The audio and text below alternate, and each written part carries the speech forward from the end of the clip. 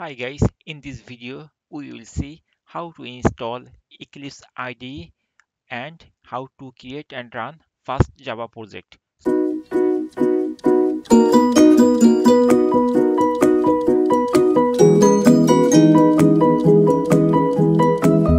Open any browser and then go to Google and search for Eclipse download. Once you finish searching, you will find the download link at the top.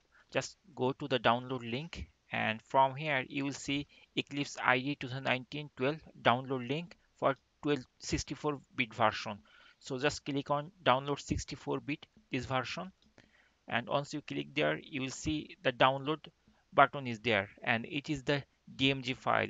We just need to click the download button to download Eclipse software. So I will download this DMG version of Eclipse. So I am clicking on top of download button and then it will start downloading. Before downloading, it is asking me, do you want to allow downloads on eclipse.org? I'm clicking allow to start the download. Once download is finished, we need to go to the download location. For my case, my in my Mac, the downloads folder is the download location of that software. Here I see the eclipse.dmg file is there. So I just need to double click on top of this to start the installation. So I just double click over there and it is opening the installer. Once it open the installer, I need to double click on Eclipse installer and I have to wait few seconds till it open the installation window. So right now it is verifying and after that it is asking Eclipse installer is an app downloaded from the internet. Are you sure you want to open it? I am sure. That's why I am clicking open button. Once I click open button, the main installer window will be appeared. Here sometimes it takes a little bit longer time like 30 seconds to 1 minute. So I am waiting till the main installation window will appears. This is the main installer window and there are many options like Eclipse IDE for developer or enterprise Java developer or C or C++ developer. I'm not going through all the options. For most of the cases, either developer or tester, they are strict with either the Java developer or enterprise Java developer, these two options. So I am choosing Java developer, this option. You can also choose the enterprise Java developers. But for this tutorial, I am choosing the first option. I clicked over there and I see it is showing that it needs Java 1.8 plus virtual machine. I see the Java installation of my computer is 13. Here I can see easily 13 and this is the location where my Java is installed here. If your computer does not have Java, you can see my other Java JDK installation tutorial. I will give you the link. And this is the installation folder where the Eclipse will be installed.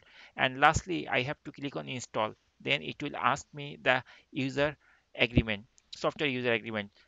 I will accept this by clicking the accept now this button. Once I click accept now button, then it will start installation of the software and it will ask me again some of the license agreement which I need to agree. So I have to click on accept this button to start or complete the installation, and once I click over there it is again installing the rest of the things and it will take few more seconds to complete. Now I need to select all of these options, so I am selecting the first two options because there is check marks, or I can also click on select all and I have to click on again accept selected. So I just clicked on accept selected and it will go to the next step of installation. Now it is about to finish the installation. Just wait few more seconds and then it will finish the installation. Yes, now it is finished and I see that there is a button launch. That means installation is complete and now we can run the application, and this is the location where the installation folder is there. We can manually go there and then we can see that the Eclipse is over there and this is the file location. This path and this path are the same. Okay, so for now I am clicking launch button and it will open the Eclipse IDE. For the first time when it will open, it will take some few seconds and after that it will ask me the default workspace location. For my case, I just kept default location. If you want to choose different location, you can click on browse and then you can choose the path. So I just open based on the default configuration. Now Eclipse will open. Once Eclipse opened, we'll see this welcome page. You can disable the checkbox always show Windows at startup, then next time it will not show. For my case, I just close this thing. I didn't uncheck, and this is the main editor of Eclipse.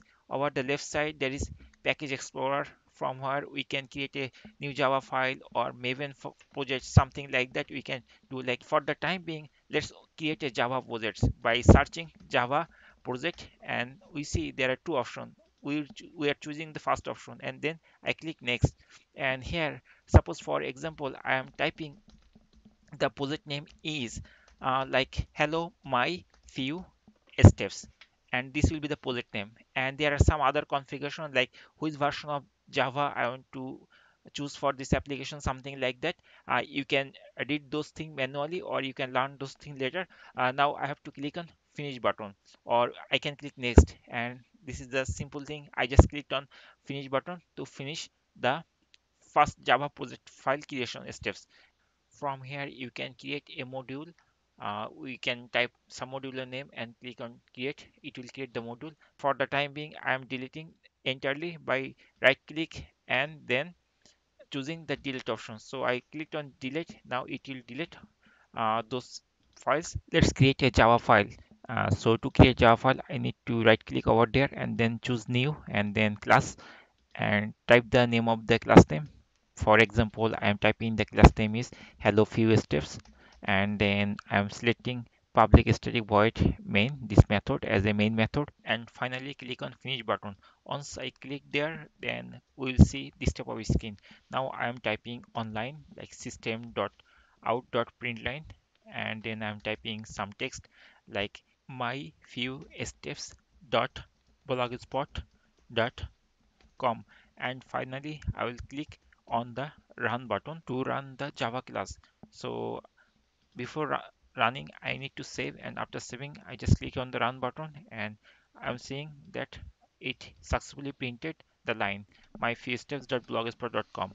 In this way you can install Eclipse on your Mac OS, and then you can run the application. After completion, I just close the application. To reopen the application, go to Spotlight search and type Eclipse, and once you find that, double click over there and you can open Eclipse IDE. So in this way you can easily install and use Eclipse IDE for your macOS Catalina computer. Hopefully this tutorial will be very helpful for you to install Eclipse on your macOS Catalina or any other Mac operating system. And if you have any comment, please put in the comment section. Thank you for watching the video.